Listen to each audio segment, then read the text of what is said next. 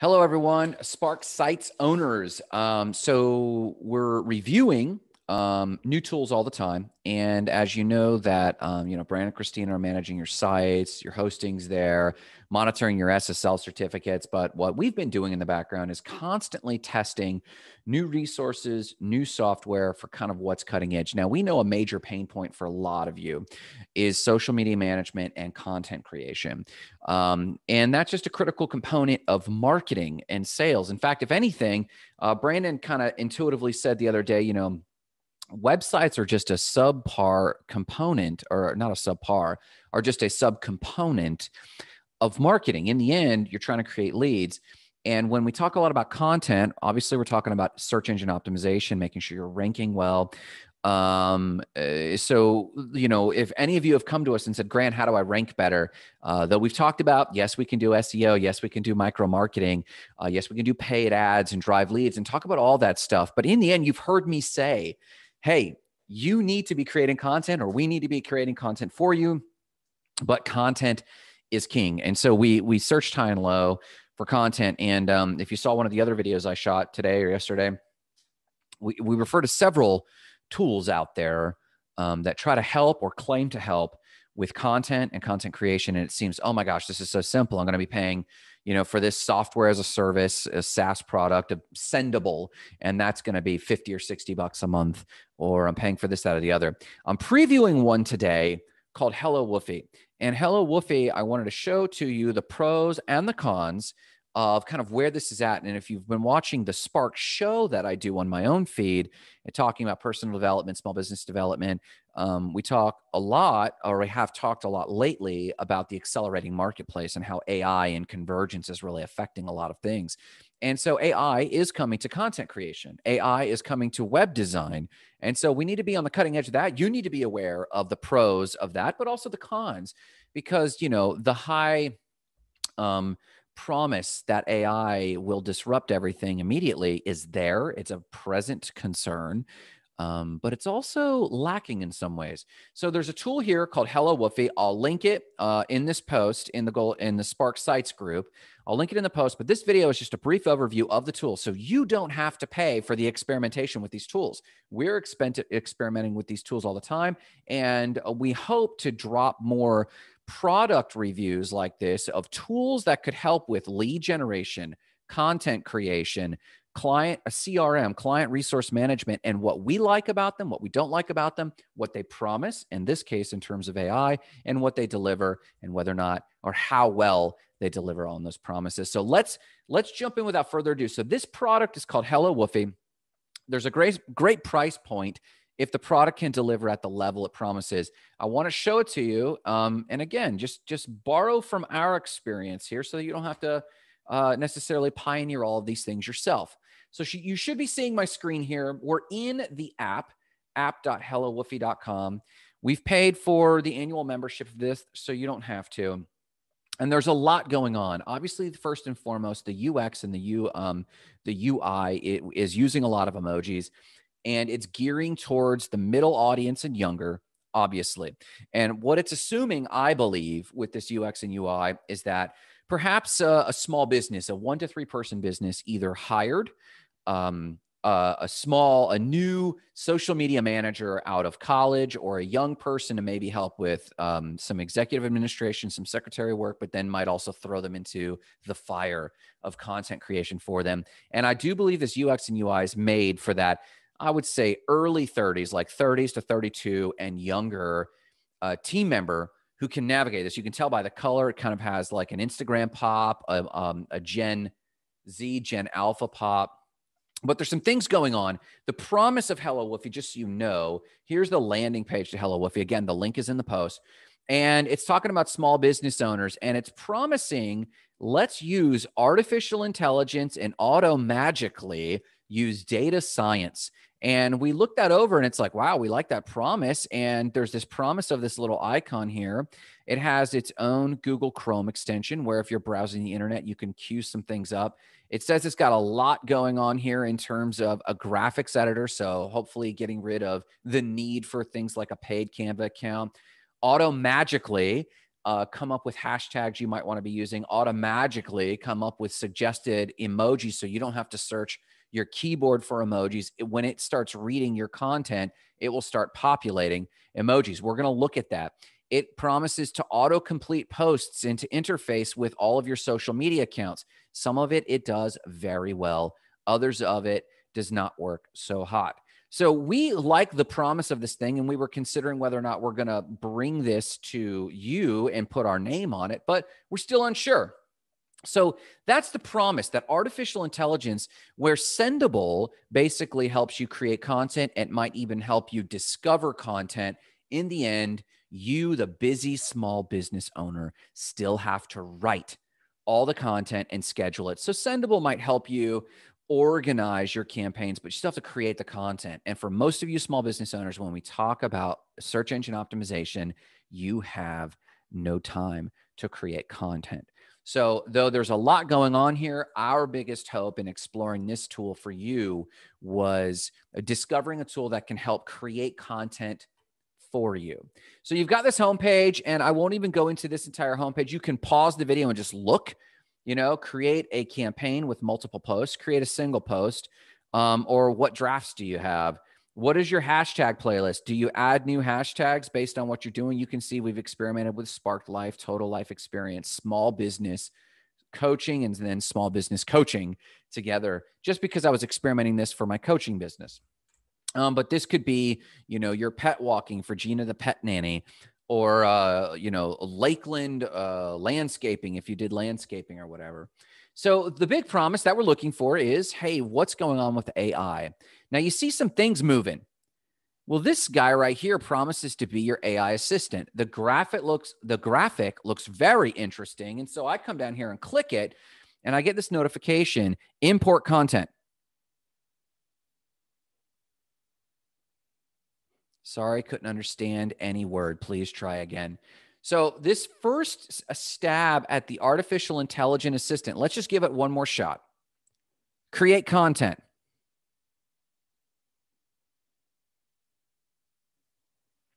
Couldn't understand my word again. So if I just click create content, it's going to bring me to a content page. We're going to look at that.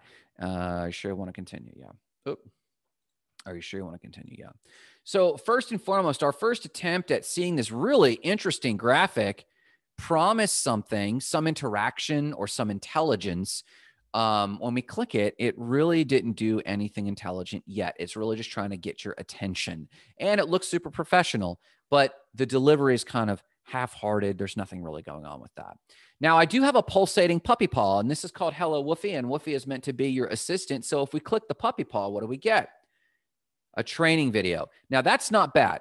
Anywhere you see a puppy paw, it's going to train you on a relevant article. Now, that's pretty intelligent. And if you had the time, or if your assistant has the time, or if you work for a small business and you're watching this, you know how to get training videos, but it's still not delivering on creating content for you. It's intelligent. It's a great interaction, but it's just going to tell me how to write a better article. So then my next thought is, well, what's Discover? Now, Discover is partly artificial intelligence. You have the resources it's pulling from, and you can curate your resources. I got rid of all sports. I got rid of MTV News and crypto news. I got a lot of technology stuff here. I got rid of Fox News. I got rid of ESPN News. Like, there's not a lot of good stuff. And I could probably prune this even more. And look, here's another training video. So that's good. But you can trim down the news articles, and then it creates basically this feed of articles. So you skim this and go, okay, well, what am I learning here? Let's say I don't want to do anything with politics, so I should probably get rid of Breitbart and some of that. Well, here's a business article. California's boom collapses with fires. Okay, so I'm going to click this. What's going on here? Oh, well, it's an article. It's a headline. I've got my little assistant here. Let's see if I click it, create a post, show me analytics, and go to homepage. Well, I don't need any of that. I could add it to my library, create a new post, or watch a video. I suggest you watch the video. I could just go right into creating a new post, and it brings up this post box. We've seen this before, and we're going to explore that a little more in depth in a second. Let's go back. Or I could add it to the library. Well, adding it to the library looks a lot like creating a post. So it looks like there's a lot going on in these options, but the truth is, it's just having me create a post and save it as a draft or publish it right away. All right. And in Spark Sites, we always recommend you come up with unique content. So I could take this article, add my own commentary, and make it unique because I've added commentary. But is this really relevant with the Spark brand? Is it relevant to, in Gina's case, the puppy walking brand? Is it relevant to the landscaper? Not really if you're doing messaging and branding control, but maybe it triggers some thoughts that you want to add commentary and just kind of fill in your feed or your blog with just trending topics. But that's not what we recommend for you as you're trying to get search engine optimized. As you're trying to get search engine optimized, geography matters. So you want local interests, and your service matters. And that's how you get ranked. If you're just sharing other people's stuff, it's busyness. And you might want to share it in your social feeds, your Facebook feed or your LinkedIn feed. And you might be a coach. And then speaking to these current event sort of topics might be useful where you could prove your intelligence. But if you're a service business or a landscaping business, it's kind of two-dimensional. They do offer, again, some easy resources. You can add topics to maybe prune. If you're lawn or landscaping, you can put that in and you can search other topics. There's a ton of topics you could scroll, science and all kinds of stuff. And that might help you prune this feed a little bit more. And the AI here promises that it learns your preferences and starts percolating only the stuff you click and read. So be careful that you don't click some Kanye West article if that's not part of your brand. If it is, go to town. If it's not, skip it. There's some advanced features where it will show you more, how many shares it had, how many likes it had, what its keywords are, and you can search from an advanced function. But again, it's not creating content for you. It's giving you inspiration so that you create content at a more rapid clip. If you go back to basic, it might prune the newest topics and it might show you the trending topics, but there's not a lot here promising to save you time and allow you to create more relevant content for your brand. Now, if you look at the library is stuff that you're building. So we'll come back to that in a second. Your calendar is interesting because from a calendar view, this gives you an editorial view on how your campaigns are playing out. You might create a few posts and a few campaigns and then forget kind of what the cadence of those post deliveries are. This is an editorial calendar. It will tell you how many posts you have on that given day. You don't want to create too many posts. You don't want too much messaging going on. That's a very valuable feature because if you start going to town and creating a lot of filler content, you want to space that out. And then you start putting in a lot of relevant content that is relevant to your clients. You want to know when you've done too many and maybe spread that out. You want to see where you have nothing and it's empty and start to top that off. That is a useful feature, especially if you had content available, but you haven't solved the big problem, creating massive amounts of content. And you want to be careful not to do too much filler content. Create new post. Okay, we know what that is. Create campaign. We know what that is. So it is a good UX from this one calendar view. I'll give it that. And it does have a good volume of content feature. I'll give it that. Would I call that groundbreaking?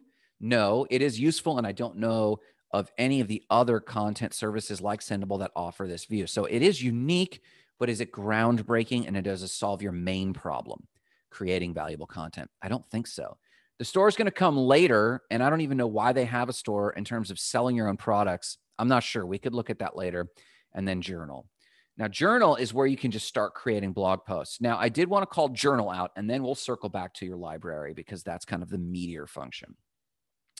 In here, if I post, create a website, this has actually started feeding its artificial intelligence because I've already experimented with it, and it's starting to queue up basically the autocomplete feature. How do I know how to create and it's going to start populating things. It's automatically presenting emoticons or emojis based on what you've written so far or this particular sentence. And as you write, you will notice that it's auto-populating words for you. So I could just hit tab and use healthy, balance. I'm just hitting tab, life. Well, we're on the wrong track here. We're supposed to talk about creating a website for my clients. The best way to build a profitable business. No, we're talking about website. Well, it's talking about online. So here's the thing. I'm going to stop here with this example. We know what autocomplete is. We've seen autocomplete with Gmail, and the Google's autocomplete seems a bit more intuitive than this. This AI is promising that it's reading all of your context clues. Whoop. Let's see here. And the context clues are this blog post, create a website, and I said how to build a website for your clients. The promise is that it's reading these clues. I put this in here. I started typing this, and it's starting to get smarter as it goes. Build a website with little code. See, it's not even queuing up right now. Oh, there it is. For discount. What is it even talking about? So the promise here was that there was a way for this to basically, if you watch any of his videos, autocomplete full posts. Now, maybe this AI is assigned to your account, and maybe as you input more and more blog posts, it's reading more and more blog posts. So maybe on the front end, you might have to write a lot. And maybe then after 10 or 20 posts, I then start writing posts, and it starts to learn from all of my other posts and starts auto-completing full posts. That is possible that eventually it starts doing what it promises, and that is help me create content when I'm strapped for time. But right now, it looks like it does take a lot of front-end input just to make that work. Yes, we've got autocomplete. Now, I will show you a cool tool.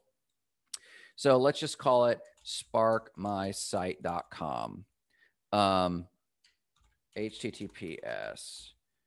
Okay, look at that. So if you have a URL that you're used to getting quotes from, you can get quotes with MLA citations. And I can just say, I gave him my vision of what, this is a testimony on our homepage from Spark My Site. I can click add to post, and it puts it right in there. Well, that's convenient. It's a good, convenient tool, and you might have a list of these URLs. So it might be saving you little bits of time here and there from pulling quotes from, let's just go CNN.com, right? What quote will it find for me? Let's look. Give that a second. So this is promising unable to extract from URL. So there you go. So it doesn't always work. And then I can organize this into coaching, and I can ship it right now. I can publish it to WordPress, Medium, Shopify, but I'm just obviously not satisfied. So I'm not going to publish this. So I don't want to delete it. I don't want to cancel it. Can I save it? Well, that's actually kind of funny because I'm not even sure it's saved. So let's just see if I can go to my folders. And maybe that's the save button. Oh, there it is. Okay. So that's a flaw. You got to know where to save. And so that review there. But I've got this in my journals, and I could begin to start crafting series just as I think of stuff. So maybe this becomes a journal where you collect stuff. And then in your library is when stuff gets promoted from here to let's queue it up as a draft and a post, create a new post, blah, blah, blah. It automatically filled this out. For some reason, I can't input a URL so that it fetches quotes. For some reason, it hasn't queued up any hashtags. It's not even showing. Oh, here's my hashtags, coaching, small business. It's queuing up with artificial intelligence, some emoticons, but it's not suggesting any hashtags. Maybe I need to add a photo, and then I could choose for it to publish to Spark Sites, and then I'm not going to publish it, but I will click Save Draft. Well, let's go back to the library. So here's something Marissa posted testing stuff out for Spark Explorer. I guess this was drafts. Okay, here's some drafts we've started putting together. They're organized. That's great. But this is all other people's posts. Where was the draft I just made? I had a library draft and mine isn't in here that I can tell. So that's odd, right? So like, where is my library of stuff? Okay.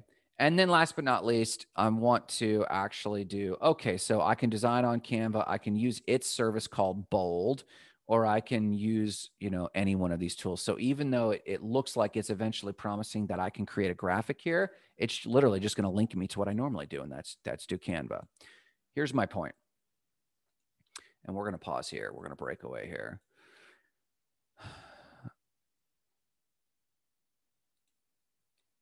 My point is this. This tool promises a lot, and AI can make a huge impact, but a lot of these are roadmaps. And from a business reality perspective, they need our subscriptions and our inputs. And most AI always does need input on the front end.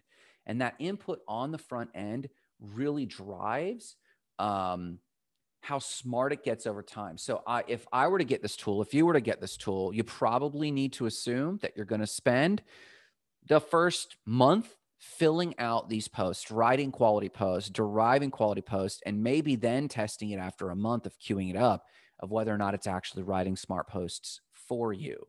So again, there's a lot of these tools. This is the most cutting edge content creation tool out there. There's a lot of others. We've tested a lot of others, and you can see that, man, it promises a lot. I hope for a lot, but when I come to it, I've put my money up.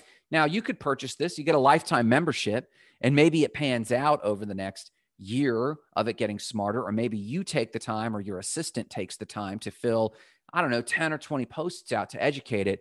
But in the end, currently, there's no content shortcuts, even with AI. So I hope you've learned something out of this. I hope you benefited from us experimenting with it. Let me know what you think. Give me your feedback. And if you have a tool that you love, let us know and we'll review it for you guys.